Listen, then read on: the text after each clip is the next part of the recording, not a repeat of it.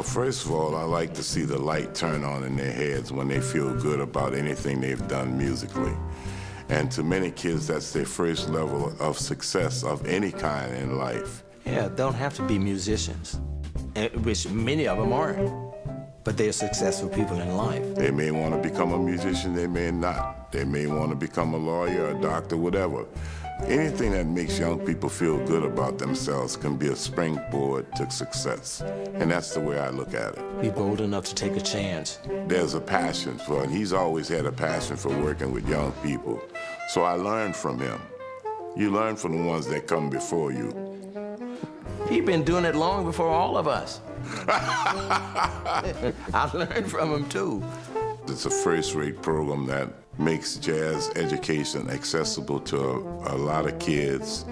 If we don't have young people that are successful, we have no future.